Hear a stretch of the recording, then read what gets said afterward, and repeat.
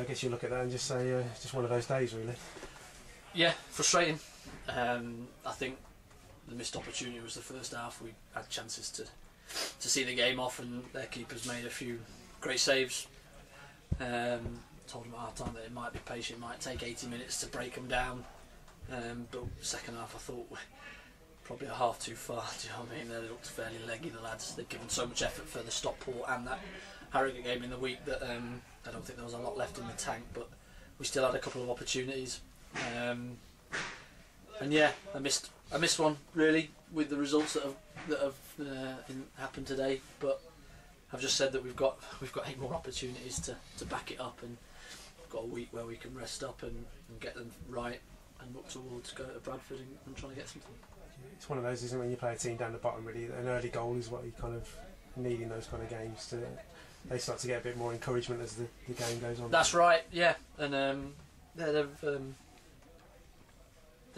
hard to break down, do you know what I mean? And with Mills, they've got a threat, but yeah, we needed to score. We needed to score in the first half when we had plenty of chances. The linesman's killed us as well, because Connor's, well, it's played by their man, and by the linesman putting his flag up, Connor's stopped, which is one for a young kid to learn from, but you just put it in the net and worry about it after. But yeah, I'm frustrated with that we've had opportunities to score. You know, it's not like we haven't, and you take one of those and the game becomes a bit easier for you. But I just felt the second half we lost a bit of composure, and we could have played a little bit more and a little bit quicker, but with the way that the legs were, I think it was just that little bit too far, and frustrating. But on to the next one.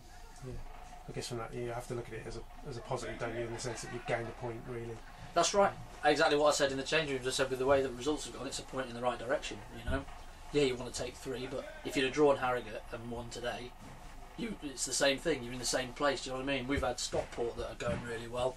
They've had a good win again today, and we've had Harrogate who are second in the league. And it's taken a massive effort from everybody to get us through those 2 games. And for the third one today, we were good for a half. We had chances, and then we just didn't have enough, you know, at the end to just get us over the line. And you're just hoping for a little bit of quality from somebody that gets you that goal. But it wasn't to be today. But another clean sheet is another positive. You know, and we look forward to the next 8 challenges. Yeah, obviously, it's Bradford next up, isn't it, for you? What do you make of that? You looking forward to that one? Yeah, they've got a lot of games to play. I know that, but they've been doing okay. You know, a bit of a mixed bag season, but we expect it to be tough. Never easy going there, but we're in quite a good place. You know, at the moment we're doing okay. We're 6 unbeaten, and I'm looking forward to the rest of the challenges. And I think the lads are up for that too. Yeah. Another clean sheet as well again today, so that's another positive to come from it. Yeah, important that you follow one up with another, and that makes you hard to beat. You don't lose a game if you don't concede, you know. But yeah, we'll need a few more of them if we're gonna get into those playoffs. We're gonna need a few more clean sheets, and we're gonna need to be a little bit more clinical in front of goal. Yeah, Steve Thomason back here today. Is he closing in on coming back? Yeah, he's done a little bit of fitness work this morning before the game. Yeah, we'll have a look to see how he is in training this week. We'll only feed him back in very lightly. We don't want to smash him straight away. But yeah, I think he's lost a stone, so he needs to put a bit of that on before he can do anything. But yeah, it'll be good to get him back involved as well. Yeah. What's the latest on Metz as well? Is it? Yeah, Metz had a scan Thursday. That's him done for the season.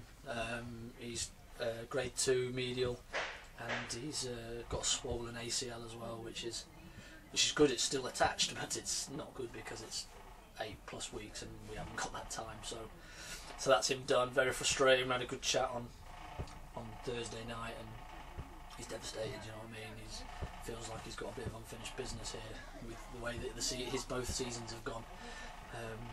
But he's fully behind the lads, and he's a big character. And I've told him that I need him about the changing rooms and stuff, because he'll be the one that can drive them on.